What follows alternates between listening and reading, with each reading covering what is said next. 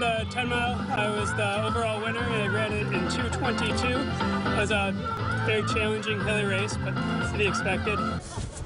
To learn more about the other fun things going on at Bristol, visit rochesterfirst.com.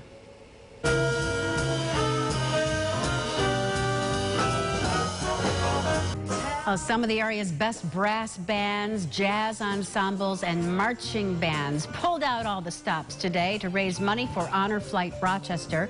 This was the annual Brass-tacular benefit concert. It was held at the American Legion Post in Greece. All day, the music played thanks to bands like the Rochester Metropolitan Jazz Orchestra, the Smugtown Stompers, and the mighty St. Joe's Drum Corps. The musicians are all playing for free, and over those 9 years, we've helped 180 veterans go on the trip for free. So they don't pay a penny while they're down there, and it's because of money that we raise at events like this. Honor Flight Rochester serves local veterans by providing them with free trips to Washington to see the memorials in their honor. The Rochester chapter of Honor Flight is one of the largest and most successful in the country.